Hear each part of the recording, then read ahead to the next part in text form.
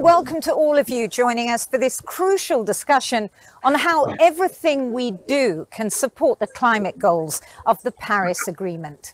For many of us during these difficult times, nature has been a consoling and constant companion. But how good a friend have we been to the planet?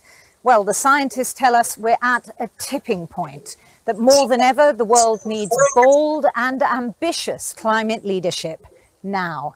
Over the next 40 minutes, we'll be exploring what protecting the planet with the Paris Agreement actually means in practice. We'll be speaking to people from all corners of the globe, to policymakers, project developers, financial regulators, and to some of the 400 public development banks who are taking part in this summit. And of course, we'll be giving you the opportunity to put your questions on what is arguably the biggest challenge of our time.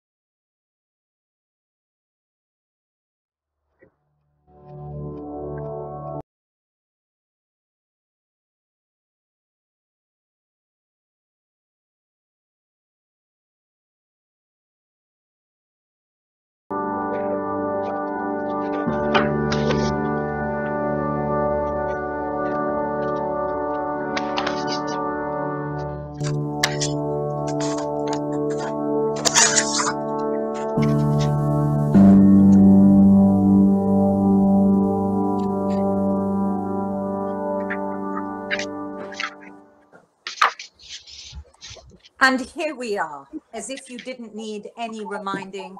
Welcome to all of you joining us for this important discussion.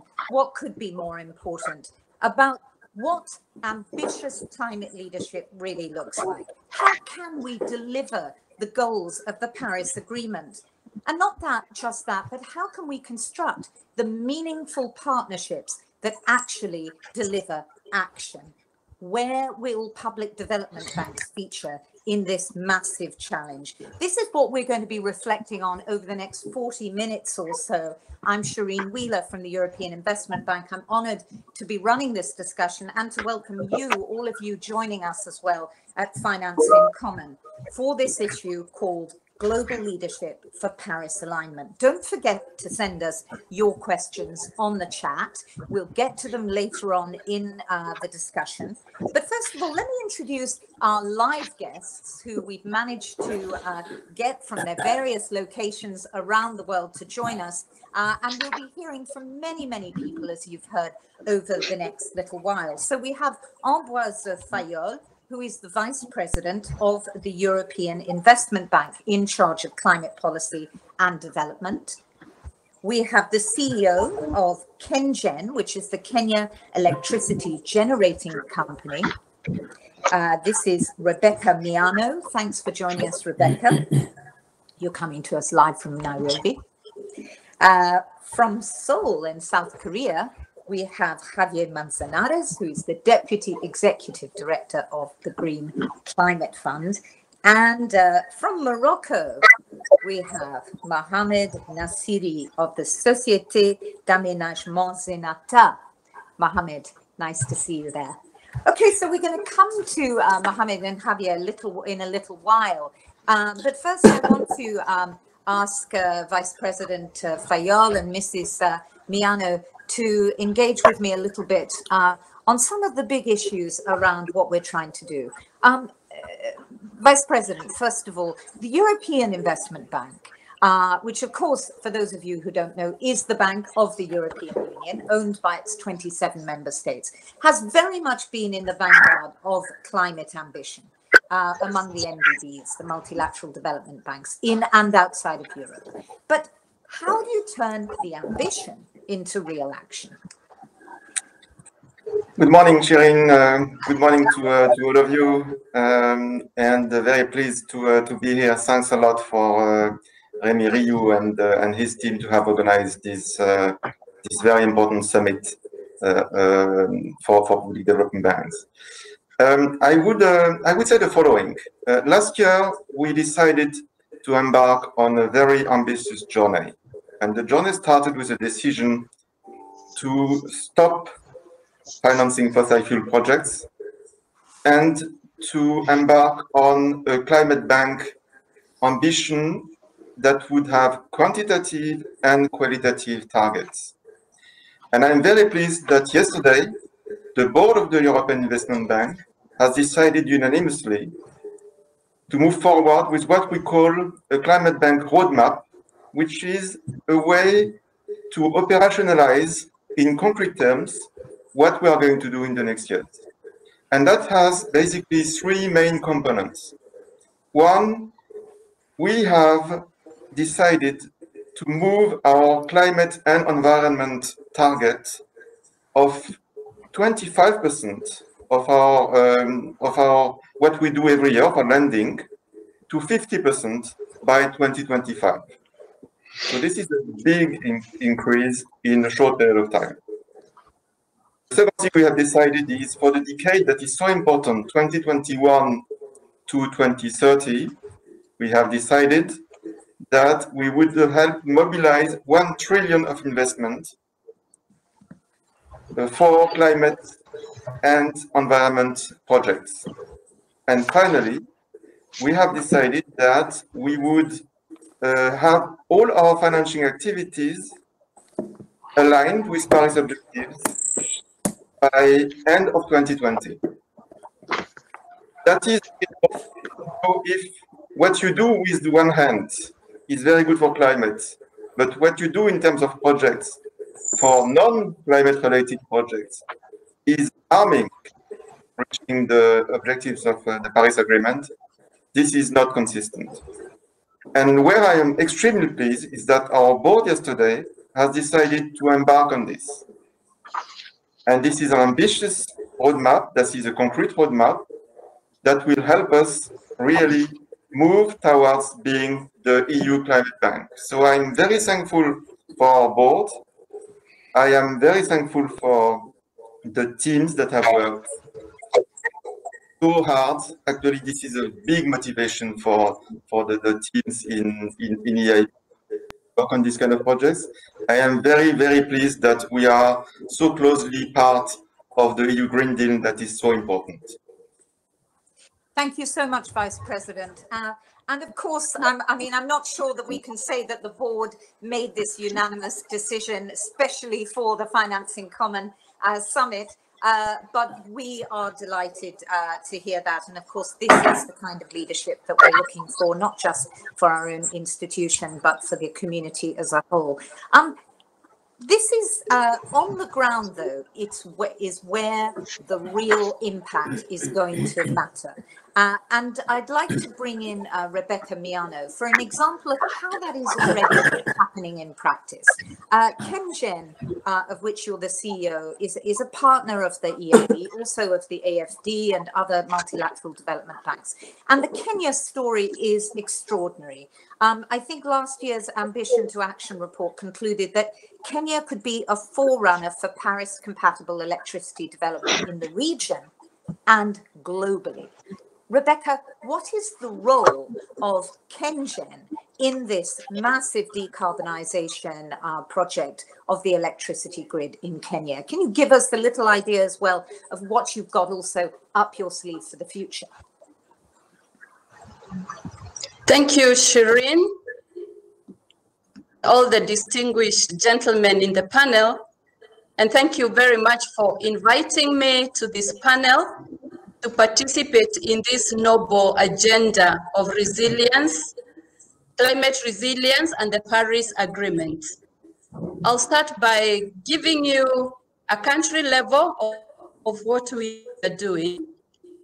At country level, we have an installed capacity of about 2,800 megawatts, and the mix is geothermal 29%, hydro also contributes 28%, we have some wind at 12%, and 2%, and the thermals at 28%. And this clearly shows that over 80% of the installed capacity of electricity in Kenya is actually renewable. And KenGen, being the leading utility electricity generating company, also generates from the various modes, and we contribute over 86% of renewable energy in this country. And our vision is to be the leader in provision of clean, reliable, and safe electricity in the East African region. And to this end, we have embedded sustainability programs at the core of our transformation strategy. And in accordance with our strategy, our project pipeline going forward comprises only of renewable energy. And this has contributed immensely in the mitigation of climate change and its impacts. And I will tell you that Kenya ranks at number 7 in the world among the countries that have advanced geothermal capacity development. And this is courtesy of KenGen. Thank you, Rebecca. I mean, that is maybe a really extraordinary figure. Sorry to interrupt you, but I just want the audience to reflect on that. You're saying that currently the energy that Kenya is producing, more than 80% of it is from green renewable sources, right? Right. So what have you got in the pipeline? First, I'll tell you the motivation of investing in this renewable energy. And the very first one is to climate-proof energy infrastructure from climate change and its impact. We have seen that in previous years in Kenya, the over-dependence on hydro made the country suffer from power rationing whenever there was a drought. And so the motivation is to ensure that we have sustainability and continuity, and that infrastructure projects, especially in the energy sector, are not detrimental to the environment. And the second one is commitment to the Paris Agreement goals. And Kenya pledged to reduce the greenhouse gases emissions by 30% by the year 2030. And the pledge focuses on energy as one of the key contributing sectors. And this will be done through the deployment of the green energy. The other motivation is that we are a signatory and a participant of the UN Global Compact principles. And of course, renewable energy in the long run is cheaper and also healthy. It reduces the respiratory problems that are caused by non-green energy. Can I just stop you there, Mrs. Miano, just for a second? I just want to bring VP Fayol in very quickly, because I just, listening to Mrs. Miano there, how do you think that public banks like the EIB can really do more in terms of both supporting projects like that, but actually to be truly transformational in the decade ahead? I would say two things. One, I think we need to ask public institutions to lead by example. We have public shareholders. We must have and finance projects and help in the way that are not necessarily the way that is. We cannot finance projects, for example, that are financed if they can be financed by the private sector. It makes no sense. So the way I would say is first leading by example in terms of policies, in terms of the kind of roadmap that we can put forward, and I think this is what we have done at the European Investment Bank. And the other thing is to help create and develop markets. And let me give you an example. We are financing with a big European asset manager a project that is going to help financial institutions in emerging and developing countries develop the green bond markets there. Because it is true that the challenge of climate change is global, but the green bonds are very often in certain parts of the world, in Europe, in the US, in industrialized countries. And we think that this is something that we need to help develop financial institutions in emerging countries to have this kind of green bond being issued. And for that, we need also to help them create the infrastructure, the monitoring, comply with the principles that will make sure that what we do is right, and that actually this is not, for example, something that is often said, that is financing greenwashing. So for that, we need the public institutions, because they have the means, they have the resources, and they have the willingness to help. Thank you. We're going to come back to some of those points in a moment, also with the Green Climate Fund. And Rebecca, I want to bring you in again later. But first, let's just hear from a couple of our colleagues and partners from another part of the world, Costa Rica, first of all, Andrea Meza Murillo, and New Zealand, where we'll hear what the Reserve Bank of New Zealand is doing in terms of greening their financial system.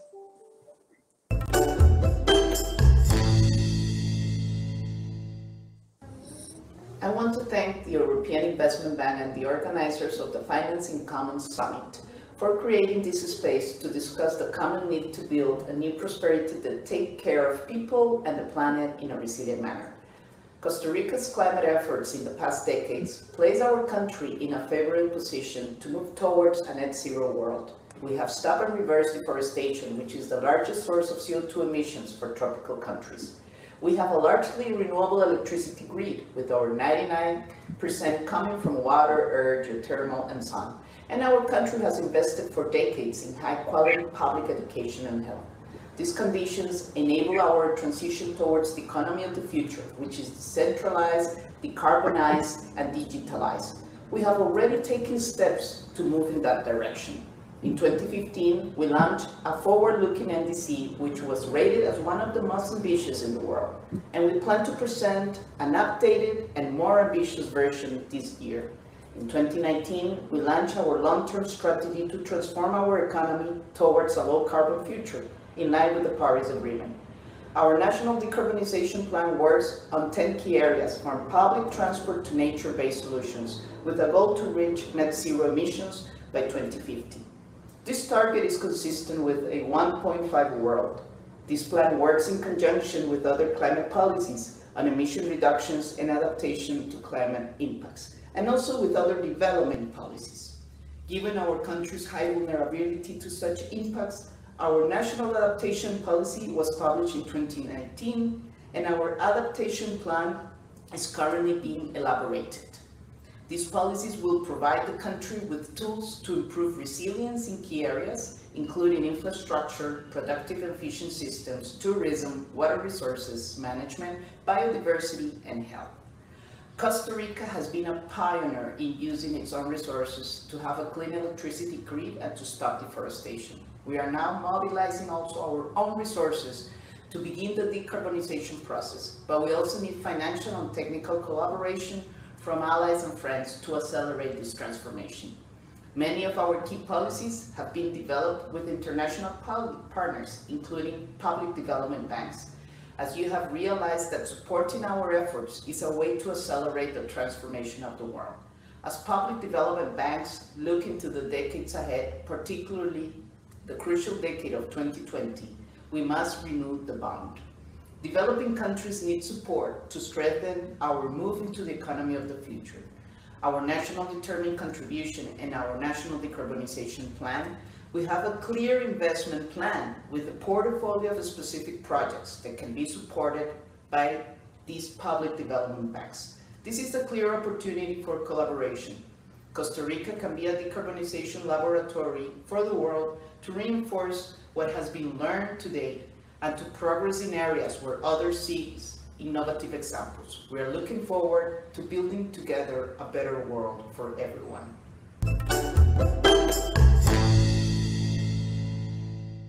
Tēnā koutou katoa, and hello from Aotearoa, New Zealand. Thank you to the European Investment Bank for organising this important discussion. It's timely to be at this first global summit of all public development banks. With all of the investment the world is making on COVID recovery, we can't miss this opportunity to work on climate change together. Like many central banks, we see climate change as a key risk to financial stability through impacts like drought, rising seas, impacts on asset valuations such as farms and houses. Our interest is foremost the impact on our financial institutions. We're also aware of what we can do ourselves. Our climate strategy incorporates climate into our core functions, manages our direct impact, and provides leadership across the financial system. We're proud of our progress. We've recently trained our supervisors in climate risk, and we're stepping up our supervisory efforts. We take every opportunity to raise awareness through speeches, our financial stability reports, direct stakeholder engagement, and we lead New Zealand's Council of Financial Regulators Climate Workstream. A big focus for New Zealand this year is developing a proposal for the mandatory disclosure of climate-related financial risks. This was led by our Ministry for the Environment and our Ministry for Business, Innovation and Employment. We see disclosure as an important tool to help firms manage their own risks. Disclosures would be made in line with the TCFD and on a comply or explain basis. The proposal would cover all publicly listed companies, large insurers, banks and investment managers. This comprises around 90% of all assets under management in New Zealand. So this broad approach would be a world first. If approved by Parliament next year, firms would start disclosing from 2022. We see climate change as a global effort. We're playing our part, learning and engaging globally through the Network for Greening the Financial System, the Sustainable Insurance Forum, and events like this. Connecting is critical. When it comes to taking care of the environment, many cultures are guided by wisdom. The Māori world, Te Ao Māori, centres on connecting with each other, nature and long-term guardianship, which is a great place to start. Thank you for listening. Enjoy the rest of the summit. Noho ora mai. Take care. Stay well.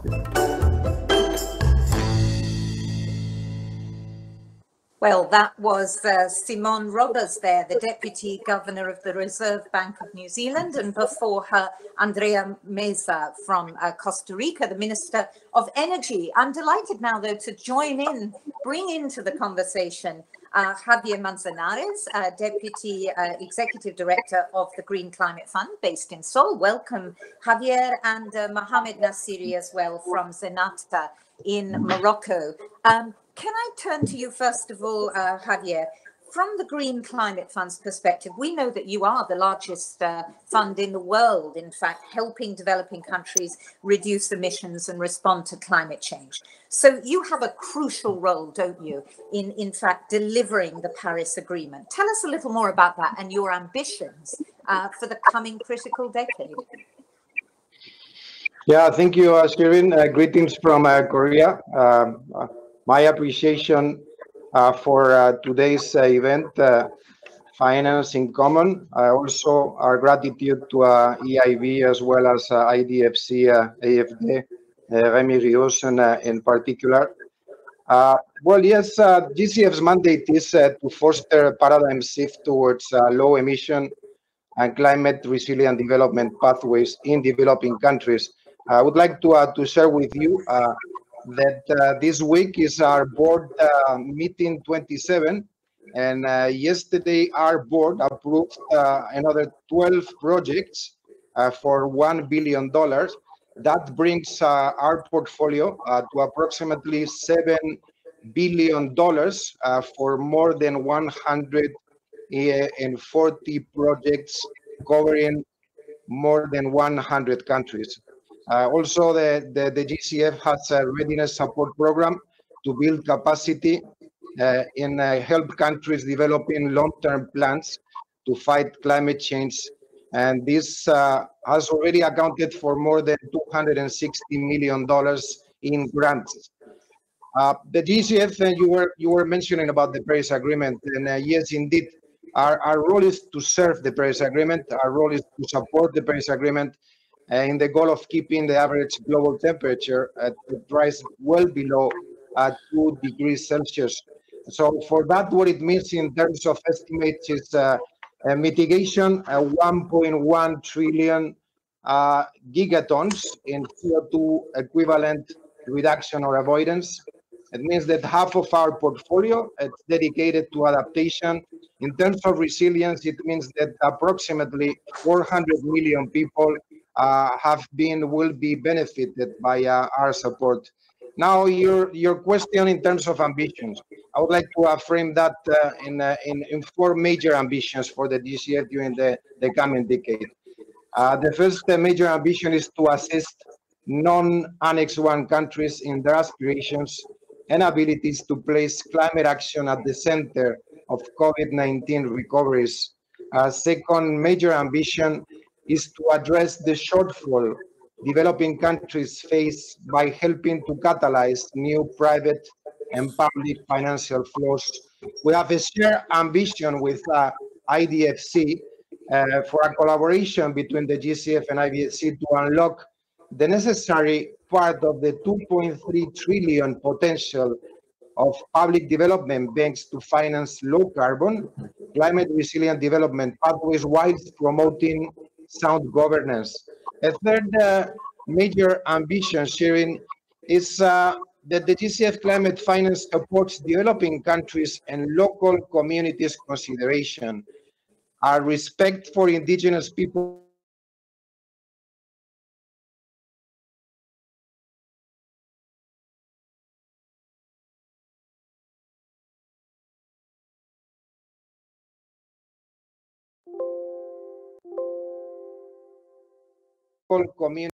communities consideration.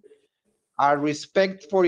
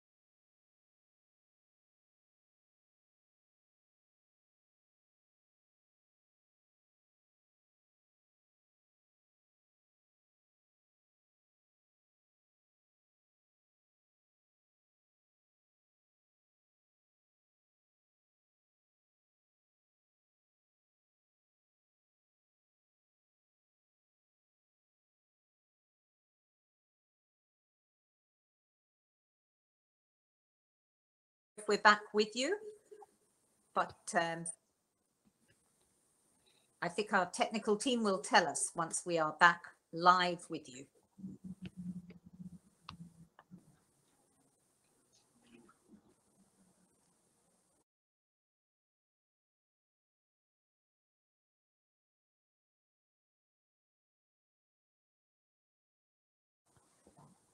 Okay, hello everybody. We're back with you. Sorry about that. We had a little technical issue, one of the many challenges, apart from climate change and COVID, that we're all facing today. But back to Javier, and you were just telling us about ambition and the role of the Green Climate Fund. Can I actually just ask you now a bit more specifically, in what way can the Green Climate Fund, in your view, do more to support public development banks? We've actually also got a question from the audience, and thank you for those of you who are sending your questions. I am going to try and get back to them in a minute, but a very specific one for you, which is on national development banks. How can they get more access to Green Climate Fund money, basically? Yeah, thank you, Shirin. Let me start by sharing with you and announcing that the GCF has very recently approved a $700,000 grant to support 13 direct access entities, which are public development banks and members of IDFC. This initiative strengthens the capacities of national and regional development banks to scale up their climate activities, including leveraging resources for climate action and mainstreaming climate finance into their daily operations. And apart from that, and more generally speaking, the GCF is well positioned to contribute to unlocking the full potential of PDBs. That is to say, promoting sound governance and management, co-financing and risk sharing, deepening local capital markets. I would also add to that strengthening capacity and deal flow management and the integration into the global climate finance landscape.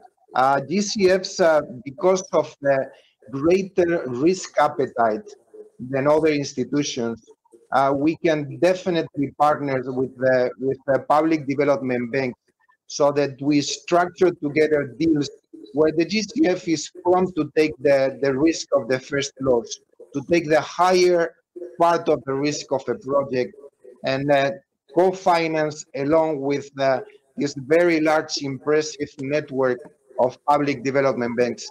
Over to you, Sharon. Thank you very much, Javier.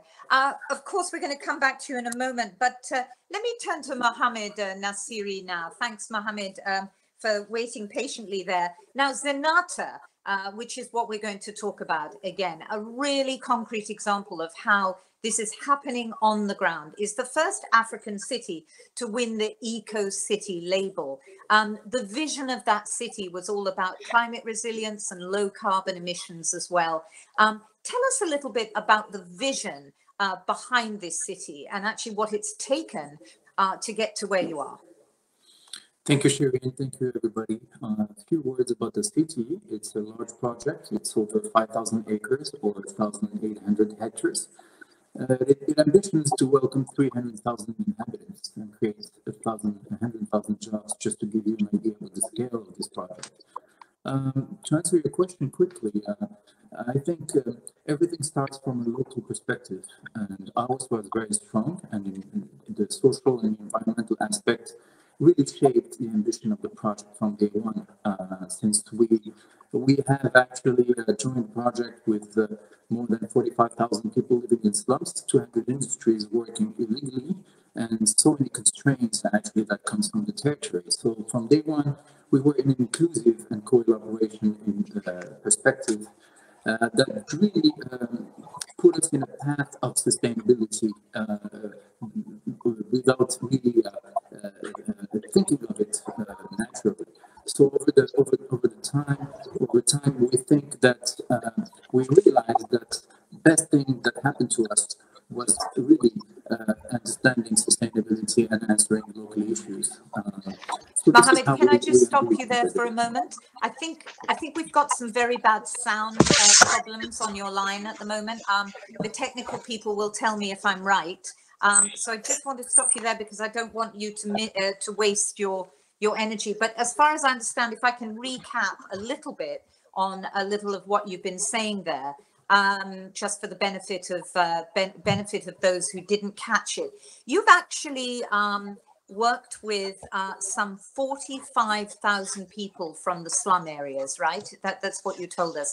And I think that's really interesting. So I guess the issue of community engagement has been as important as the climate considerations that you've built into this project. Absolutely, community engagement is key, and inclusivity and collaboration as well. Governance, I would say, is another important point. Okay. Okay. Sorry, I'm going to stop you there because I get the point. But again, we're going to have to try and sort your sound out there.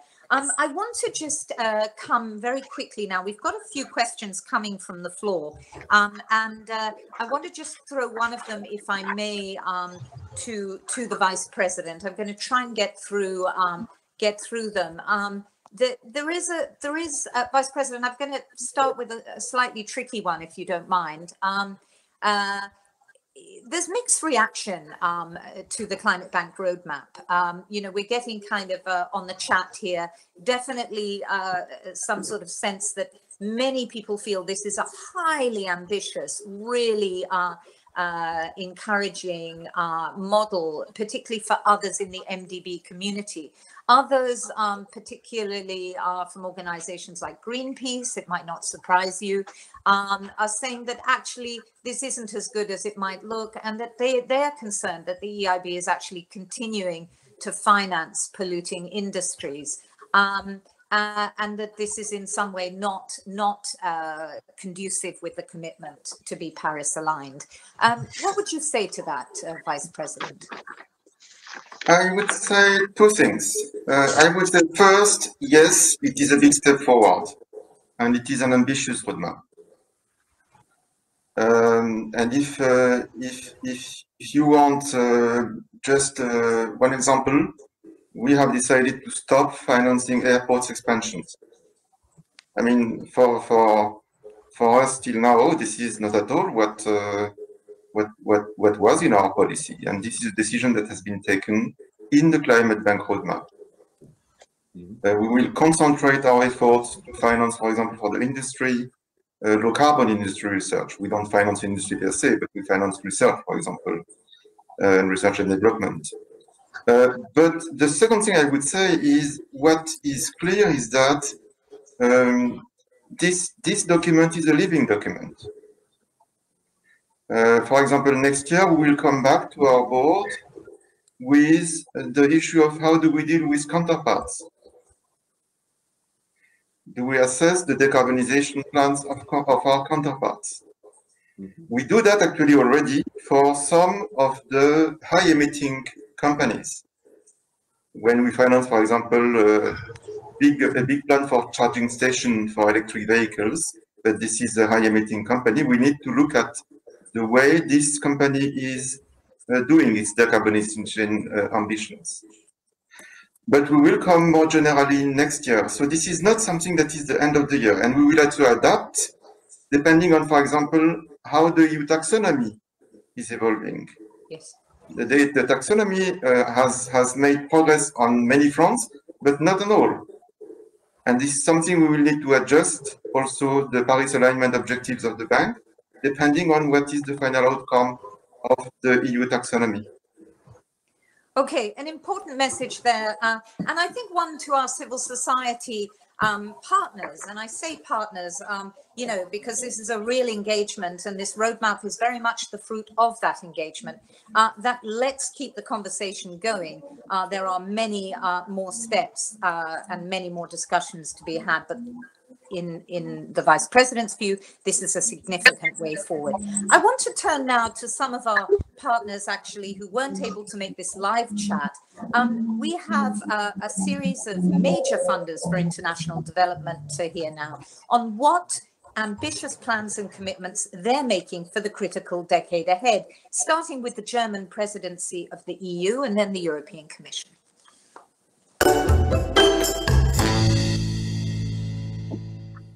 Excellencies, colleagues, ladies and gentlemen, public development banks in general and multilateral development banks in particular have important roles to play in global climate action. They need to assume a leading role in supporting climate neutral and resilient economies, and they have been strong allies for that endeavor over the past few years.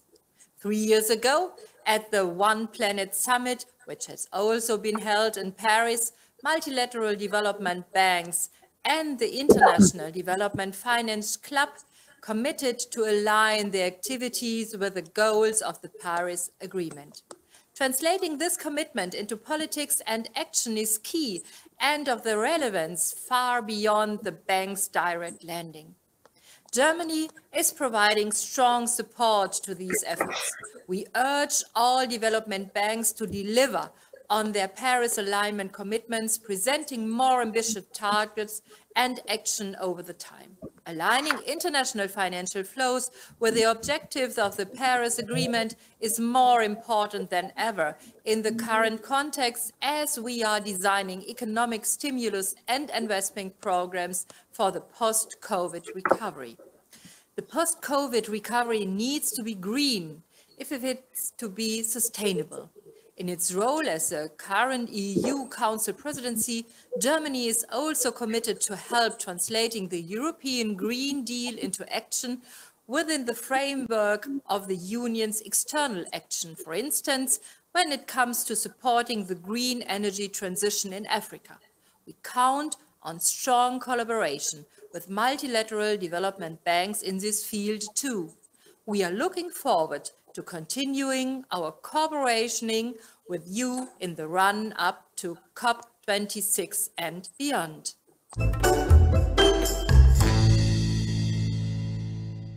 The Kenyan environmentalist Wangari Maathai called for a shift in our thinking so that humanity stops threatening its life support system.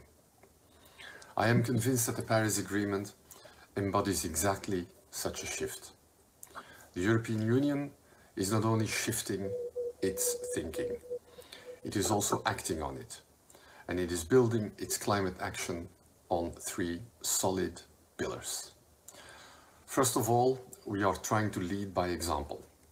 We adopted groundbreaking policies which show that protecting nature and achieving sustainable growth is possible and affordable. And we are ready to share our experience with partners across the globe so that we can all benefit from the green transitions. Secondly, we are backing up our policies with substantial funding. We're putting our money where our mouth is, and together with the European Investment Bank and with our member states, we are the world's biggest contributor of climate finance for developing countries. Between 2014 and 2019, the share of EU development budget dedicated to climate objectives in partner countries has increased from 10% to 25%.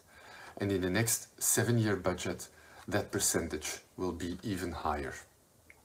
We will also generate large-scale, climate-friendly investment through some of the innovative features of our new instrument.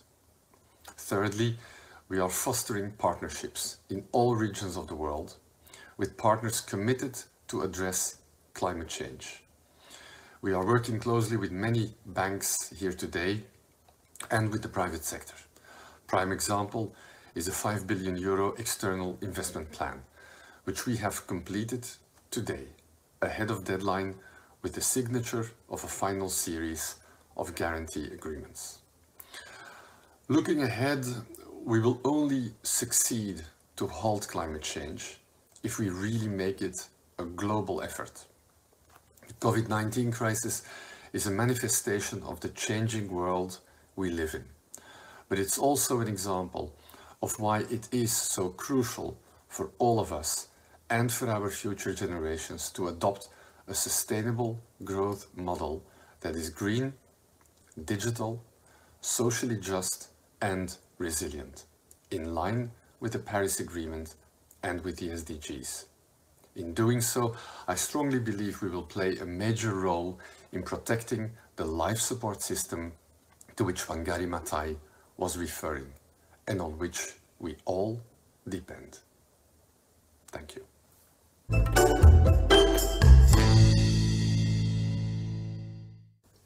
Thank you to our partners there at Team Europe for sharing their ambitions. Let's hear now from some of the world's biggest public development banks. Distinguished delegates, I am delighted and honored to speak to you in this important event on behalf of the multilateral development banks. My remarks focus on the progress that we have made collectively on climate action since COP21. MDB climate finance has been steadily increasing since 2015, and in 2019, MDB's reported commitments of $41.5 billion in low and middle income economies. Over the past year, the majority of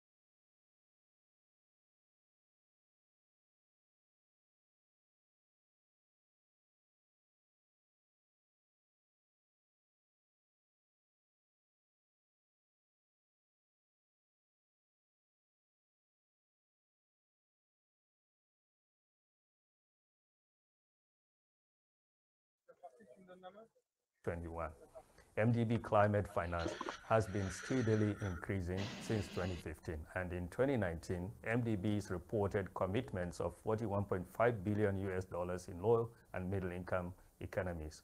Over the past year, the majority of MDBs have announced their new climate finance targets, committing to significant increases. The Islamic Development Bank, for example, announced its first ever climate finance target of 35% of its total annual financing by 2025. It is worth noting that most MDBs have either met or exceeded their 2020 climate finance target. Going beyond climate finance, in 2018, the MDBs announced a joint Paris alignment framework to support client efforts in achieving the goals of the Paris Agreement, and a plan to develop a dedicated approach. This month, the MDBs have held a technical briefing to review progress, and as promised, we have developed a robust multi-criteria framework to assess a project's alignment with the Paris Agreement and a client's mitigation goals, as well as criteria for alignment with climate resilient pathways. Over the past months, the framework has been customized to take into account the diverse nature of our development operations and development contexts where we operate. This work highlighted the importance of countries and other clients' long-term climate strategies, making us examine how we have been supporting climate strategy and policy development in our countries of operation.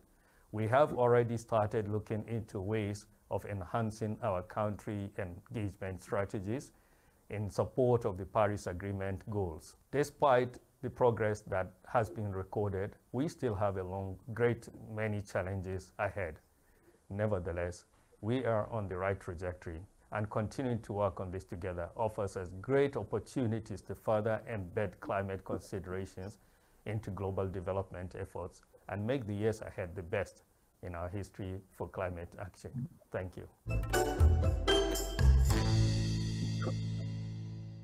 My name is Patrick Dlamini. I work for the Development Bank of Southern Africa.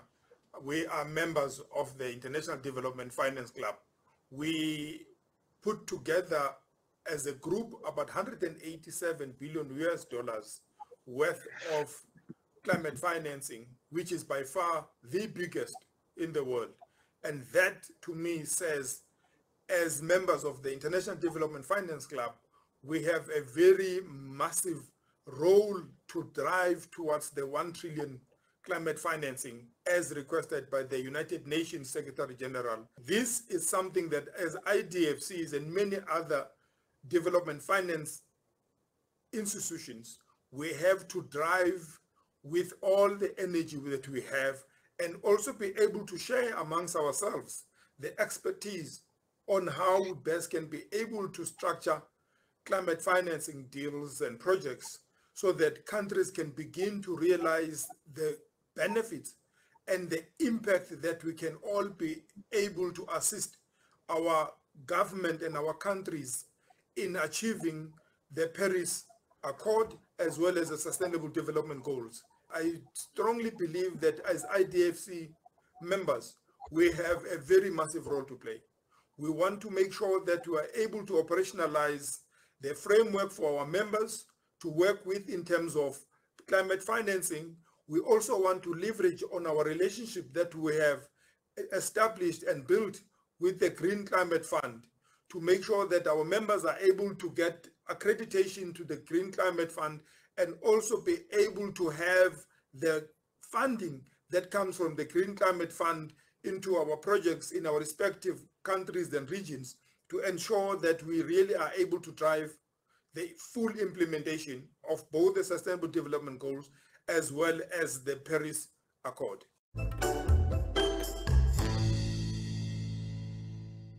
Consider the top issue facing development finance institutions. How can we grow capital flows to help reach the Sustainable Development Goals by 2030 and implement the Paris Climate Agreement? We need to make sure that the financing and advice that we provide to private enterprises in developing countries will make the biggest possible difference. I'd like to tell you about the joint ambitions that we are now setting out on climate and energy-related finance. We set out these ambitions now ahead of the Financing Commons Summit and next year's COP26, and as countries are striving to make a sustainable recovery from the COVID-19 pandemic. They can be summarized as 6 key commitments. We will align all financing with the Paris Agreement and transition our portfolios to net zero greenhouse gas emissions by 2050. We will exclude coal and fuel oil financing and limit other fossil fuels until they're generally excluded by 2030. We will build on our track record of investing and mobilizing billions for renewable energy and other climate finance by setting ambitious targets and holding ourselves to them. We will support our clients to develop Paris-aligned projects that promote green growth and access to clean energy and advance climate adaptation and resilience, nature-based solutions, and a just transition to the low-carbon economy. We will make transparent climate-related disclosures based on high international standards following the recommendations of the TCFD. And we will embed climate action and climate risk management at every level of our institutions. DFIs are diverse institutions. Just like private investors, they will follow different paths, making best efforts. Some will go further and faster in some areas, while others will need more time for implementation. But we believe that by working together, we can have the greatest impact. The European DFIs announce our ambitions now to set an example for other investors. I hope you will join us.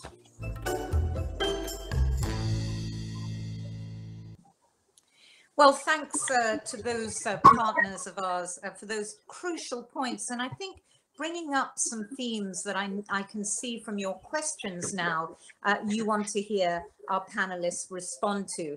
A key issue there is how can, as a community, the public development banks work together, the financial community. It's a question from Oil Change International, which says the EIB has shown leadership in excluding fossil fuels from their financing.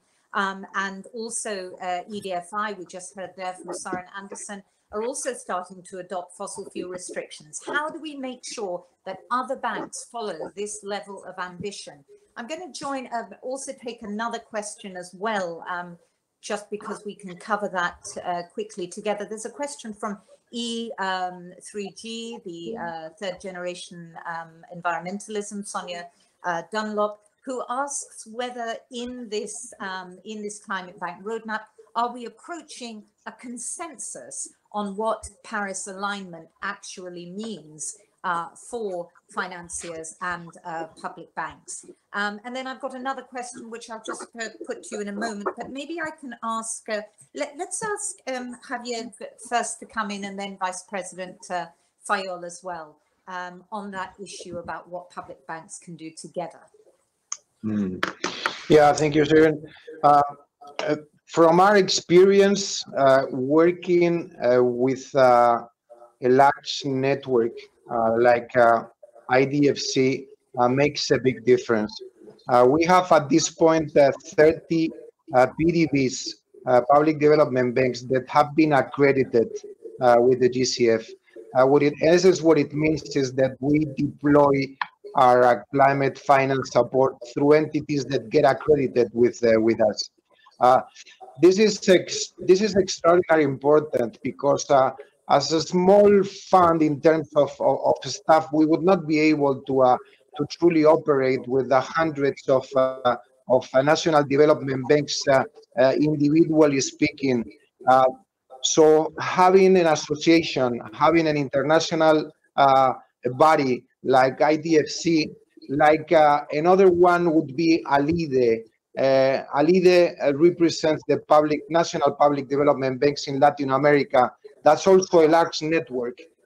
If I can perhaps respond to your question or the question, it takes a lot of working together, coordination with large entities, associations that can reach out to the members, that can benefit, that can facilitate the communication among all of them. Over to you. Thanks. Maybe over to Vice President Fayol. How do we make these partnerships actually more than talking shops? Well, this is indeed the important question. I would say first, this is very important that we had this event today. I mean, there are 400 public development banks that are meeting on this very issue. So this is a sign that this issue of how to meet with Paris Agreement is something that is gaining interest everywhere. The second thing I would say is we need to learn not by working in silos, but to learn by working together, learning from what we do, what others do, learning by what we do with our clients, learning with our partners. That is something that is indeed quite important. The last thing I would say is the sooner we engage this, the better, because climate change is really moving very quickly. I want to ask you one question, Vice President. There's a very specific one about the impact of the EU taxonomy on sustainable finance on the EIB Paris alignment. What lessons then also can be learned for other MDBs in this relation? There is a close relationship, right, with the EU taxonomy? Yeah, and the EU taxonomy is indeed quite advanced in dealing with issues related to Paris Agreement. What I would just say very quickly is, to make it short, the EU taxonomy is a strong basis that we have used for our Paris alignment strategy, because it is based on a very important principle, which is the do not harm principle. And the do not significant harm principle is the basis for what we have done in our strategy for the Paris alignment part. Okay, leading on from that, I think the idea of not doing significant harm, this obviously has to take in the issue of social impact. The Paris Agreement does say that there is a need to respect, promote, and consider human rights, sustainable development, and environmental integrity. I want to bring in Mohammed and Rebecca here a little bit, and then back to Vice President Fayol, because it's specifically asking the EIB, what will you do to ensure that, and what are you doing to ensure that human rights are incorporated into climate action? Rebecca, you've had experience in terms of dealing with the issue of resettlement. So have you, Mohammed. There are still some who say that that some of the projects aren't yet completely resolved. But what is the view of Kengen on this important issue, particularly in relation to some of the projects like Valkyria? Thank you, Shireen. Again, I want to start by saying that Kengen is fully committed to uphold environmental and social standards, and we want to meet and exceed the minimum national legal and regulatory requirements, and also the best practices from development partners. And also being a participant of the UN Global Compact principles that cover human rights, labor, environment, anti-corruption, we report on our performance. And we are cognizant of the fact that people are a partner and communities are a partner in our key developments. And they are so strategic because they give us the social license to implement our projects. And towards this end, we have then implemented a robust community engagement strategy that was approved by the board in 2018. And together with our development partners, we have an approach that is consistent and continuously involving the communities so that they become self-sustaining in their livelihoods. And the example of Valkyria is very important. Our 280 megawatts project. Sorry to interrupt you, Rebecca. I won't ask you to go into the great detail on that project, but I know that it is available for people to look at if they need it. Let me bring the more general question to you, Vice President, about the role of the EIB in working with promoters and ensuring this principle is enshrined in projects. I mean, well, for us at the Bank of the European Union, of course, human rights is absolutely essential, and we apply high environment and social standards.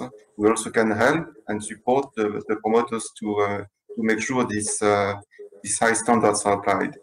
But what I would say is also that this is an issue that we look at currently. We will issue by year end a guidance note for promoters to help them in how can we engage more with stakeholders, and we will also next year have a full public consultation and a full comprehensive review on the issue of the social and environmental standards of EIB, so that we can have also a view from the stakeholders on this that we could include in our standards.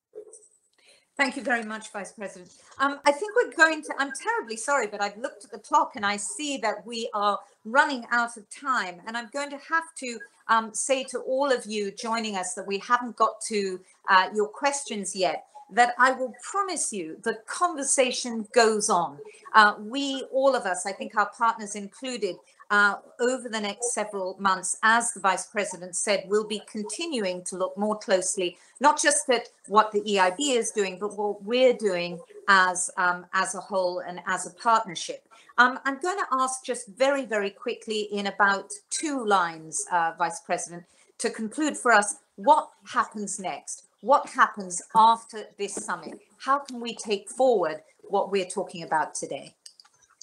Well, we need to work together and to continue this great event by sharing views, sharing lessons, And I look forward to the next step, which I hope also will include such an event next year. Okay, well, on that note, I'd like to thank all of those who joined us by video, but especially you here on the stage, Javier Manzanares, Rebecca Miano, Mohamed Nasiri. Sorry about some of the technical glitches, but I think we've seen extraordinary examples of climate leadership, and let's keep it going. Let's keep the ambition high. Certainly the world needs it more than ever. On that note, thank you very much, all of you. Thank you. Bye-bye.